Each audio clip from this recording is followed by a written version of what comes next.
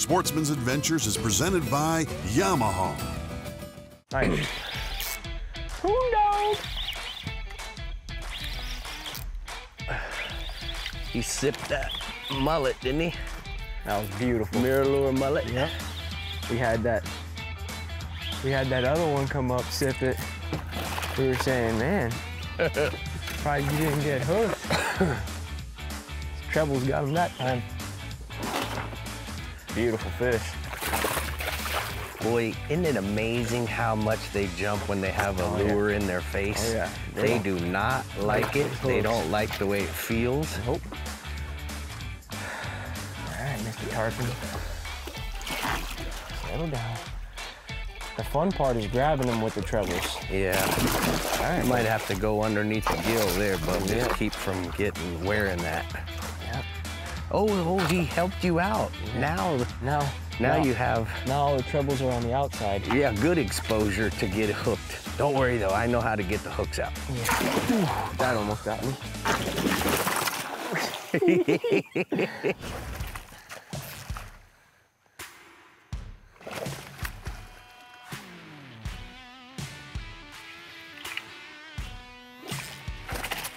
Nice.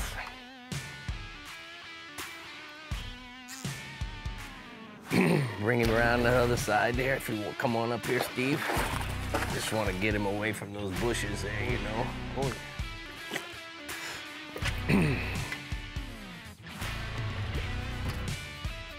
Now it's your turn to mess around with those hooks. Yeah.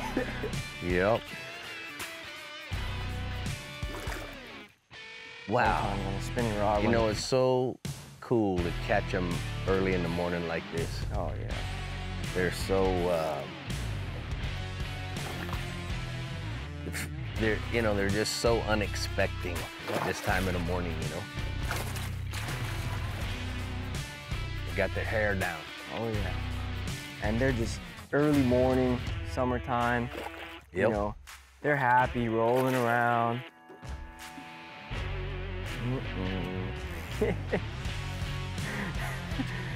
Careful with that one. Right? The minute you put pressure, you're gonna freak out.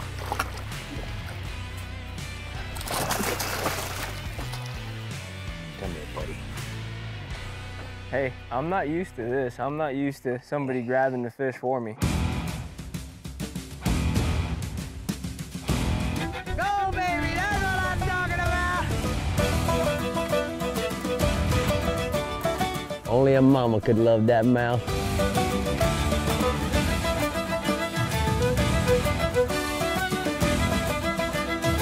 Bringing home the snappers.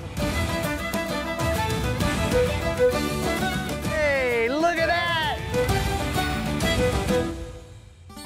Islamorada, the village of islands, is where Captain Rick is venturing off to launch the Maverick and drop a line in the water.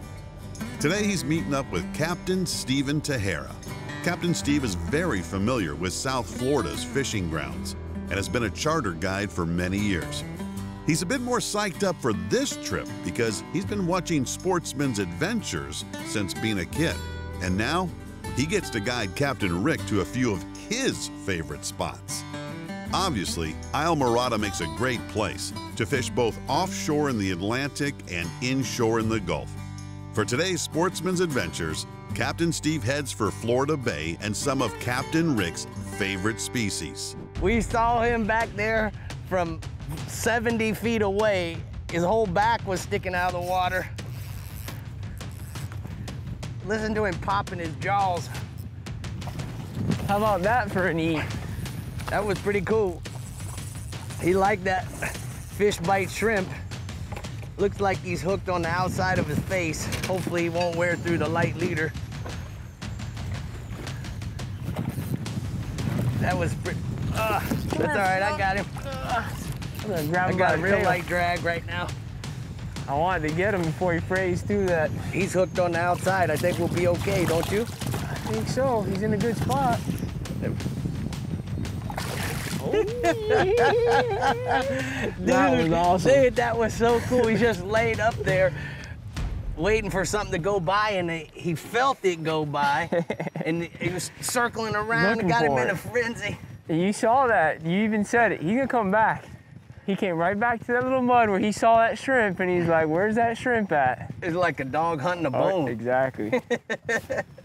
That was cool. So how you like that little fish bite shrimp? I You like didn't know that, that man. fish bite make shapes, did you? I didn't. I thought they just made little strips. Little pieces. Yeah, That thing worked when it came right over the top of him. Yeah. He just, beautiful fish. Yeah, man. Thank you. That was so cool. That was awesome. Thank you for being patient. That was neat. Are you kidding me? Thank you. Thank you for making me look good and making a good shot. Wow. That was awesome. Sportsman's Adventures is brought to you by Yamaha. Reliability starts here. Rodan. Set it, forget it, catch more fish. Fish Bites and Fish Bites Fight Club Lures. The Costa Pro Series. It's time to go pro. And StarTron. Cures and prevents fuel problems. Power pole down there, Steve-O. I'm getting this power pole thing here, Rick. Good eyes, Cap. Get lucky every now and then. I had bad glare. I couldn't see. I was all flying blind. Get lucky every now and then. Flying blind. Nice work, Rick. Nice.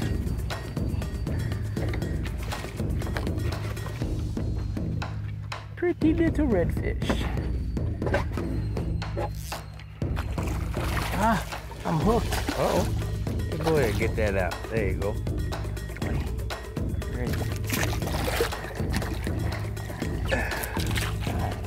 You got it?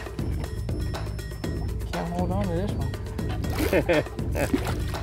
He doesn't want to say hello. Nope. Yeah, that Steve, Captain's got butterfingers. You know, I noticed that a lot of the fish that are up here, right out front of Flamingo, we ran over from Islamorada. And that's what's so cool about these little boats is you have the ability to run up on the banks and run all the little cuts and whatnot. But it seemed like most of the fish are in the same size bracket. Yep. And that's what's so cool about, you know, whether you were in Key Largo or you're in Islamorada, yep, or even, you know, Lower Matacumbe, yep, Tavernier, that all of this Florida Bay is accessible. Yep. You don't have to run all the way to Flamingo. We're halfway. Yep. And yeah, there's we've a lot got of this water. good fishing. I just kept kind of thinking how it's slowing down, hoping something would. Good eye, man. He was swimming with a black drum. The two of them. Good eye. Here comes a shark. Oh, I thought it was a redfish. Nice. Nice job. Yes, sir. I'm gonna put the power pole down for you, Steve. Yep. I got it.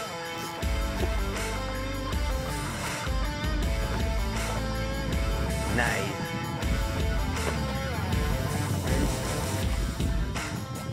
You got a little hair. You.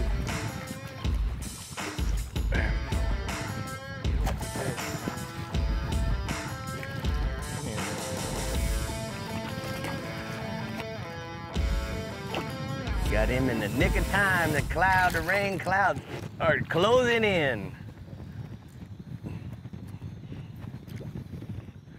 Pretty fish. Oh, Stevie, what's the biggest snook you've caught up here on the flats? biggest one I've caught was 40 inches on fly. All up here on the flats? On the flats. That's a stud snook. Yep, on a backhand cast. A backhand? But to me, they're all beautiful. They're all beautiful. You might have to get our raincoat out there, bub.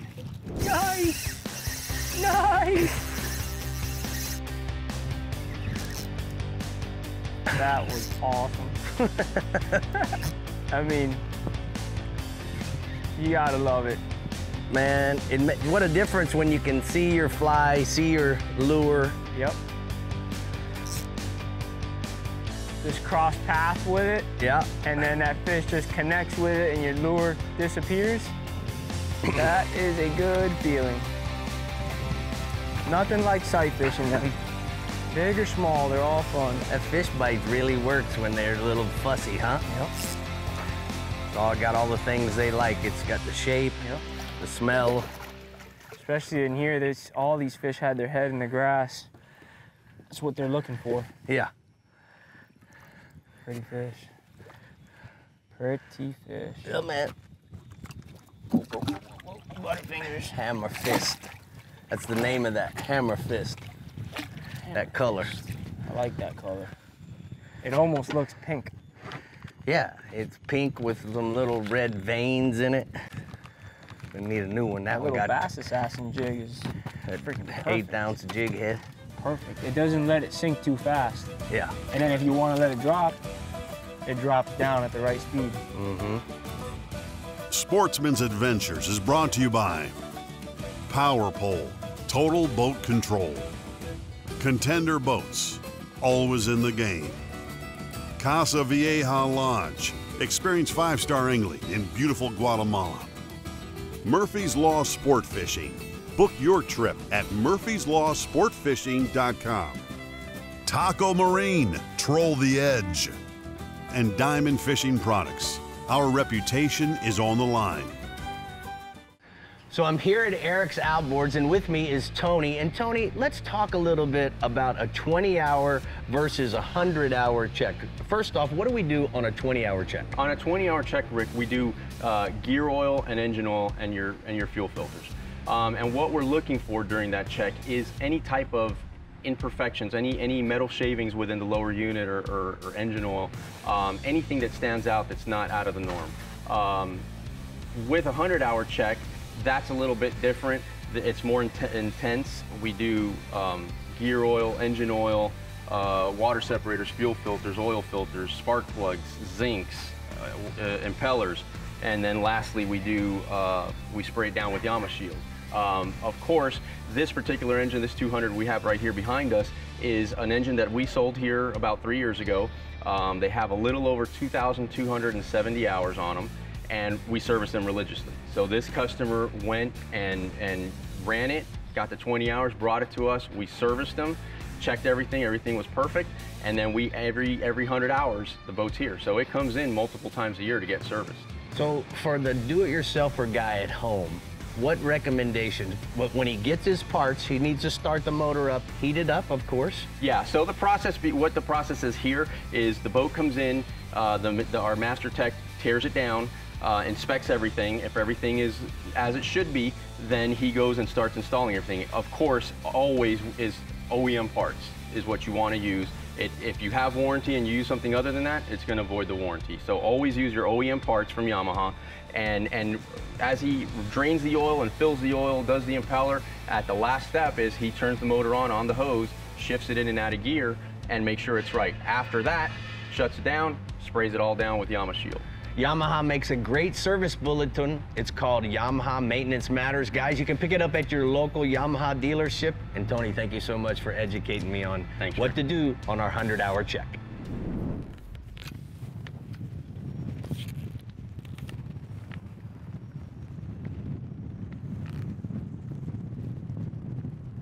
He ate it. Oh, what an eat. That was awesome. That was awesome.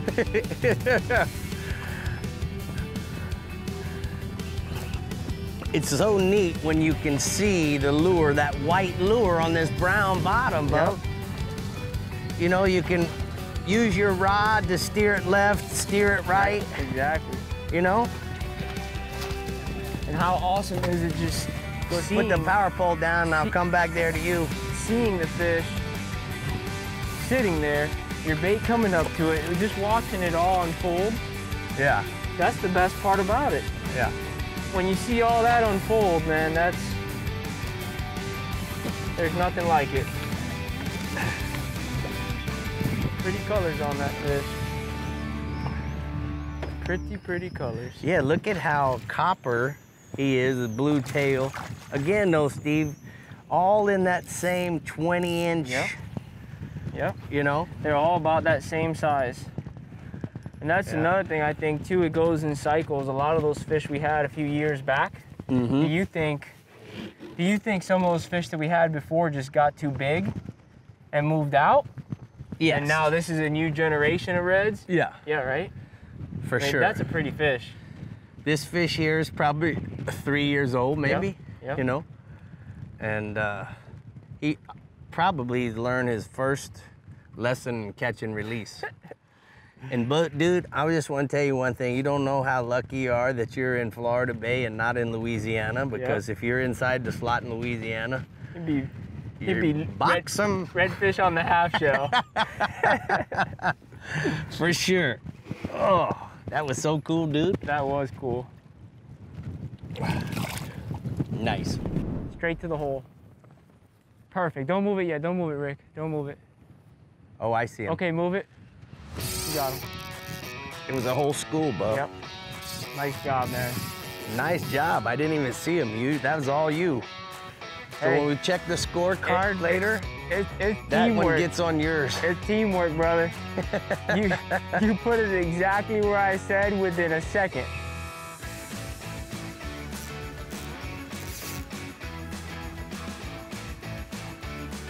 It's a beautiful thing when you have a good angler on the bow that, you know, Thank you. just puts Thank it you. right where it's got to be, whether he sees it It's or a not. beautiful thing when you got a guide on the back that can see them and knows where they live. Get lucky every now and then. Yeah, there's no luck in that. That was a nice little group, beautiful little school. Yeah.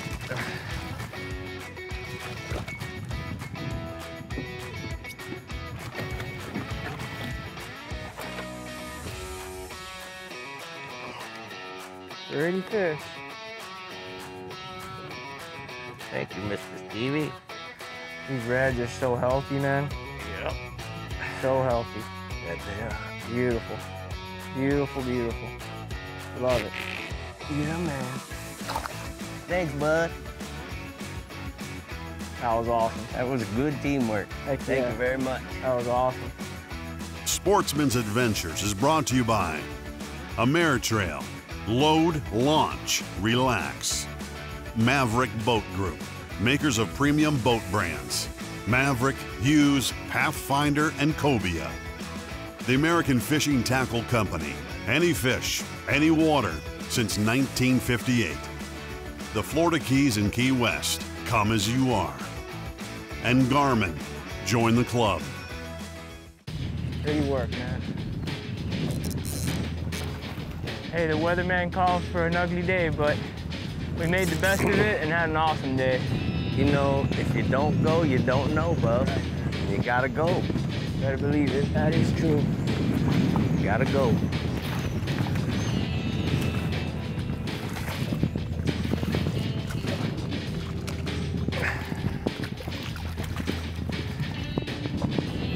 Boy, he inhaled that. I think he wanted that fish bite. Yeah, man, he inhaled. Come on, stop. Drop my rod. I gotta open it in a second. Look, Steve, look, I mean, it's in the crusher. Ugh. and the cool thing is that the snook were whacking it the same way. Yeah, man, and I think a triple tail, Yep. the test will be if you can take it in the bay and catch a bonefish on it. We gotta do That'd be that. kind of cool, huh? That would be cool. All right, Bubba, we're gonna let you I go. bet you letting it drop with those legs moving just a little bit, Yep. I bet you they'll pick it right up off the bottom. That's how it's done right there. Yeah, pull it away from him, make him very angry, and then throw it back 2 casts Exactly. later. You know he was gonna eat it that second time. How many fish have we had do that? That see the spoon or see that fish bite, get pissed off after missing it. We're just pulling real slow, real quiet, and then just come right back and just absolutely destroy it. Well, that's the beauty of these technical poling skips, you know, that one, they don't displace a lot of water. And then number 2, there's no hull slap whatsoever. It's not like the old days, Bub. You know, all of the things that keep you dry are in a poling situation or underneath the surface. It's a beautiful thing. Good eyes there, Cap. a beautiful thing. Great job. Great job.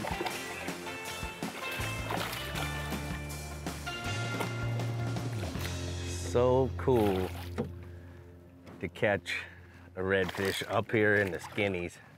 Yep. With you, Mr. Stevens. Oh, it's my pleasure.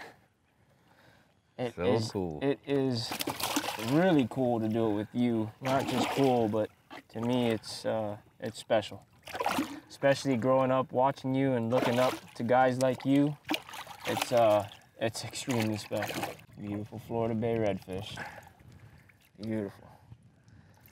Awesome. It never gets old. It really doesn't get old when you catch them. It doesn't, man. It doesn't matter whether, you know, you're in Key Largo or you run over from Islamorada, or some people, you know, they come in from Miami or Fort Lauderdale, they fish Chokoloskee or Sarasota, catching a redfish in shallow water and seeing him eat the spoon like that guy did. That's the best Doesn't part. get old, man. That's the best part. Yep. Seeing him there and that spoon coming across the top and him light up, those fins just, yeah. I love it when those like pec fins like flare out and he comes up to the top. Yeah. You know, that's awesome. Thank you, Rick. Thank you for having me out here with you, man. Thank you for taking the time to do this with us. Oh, it's my pleasure. It's an honor to be out here with you, man, catching these fish.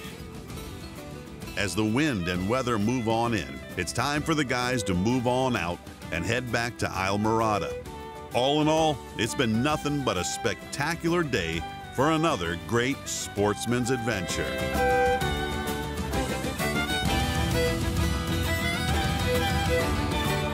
Keep up with the latest at Sportsman's Adventures by logging into our website at sportsmansadventures.com and follow us on Facebook, Twitter, Instagram, and YouTube.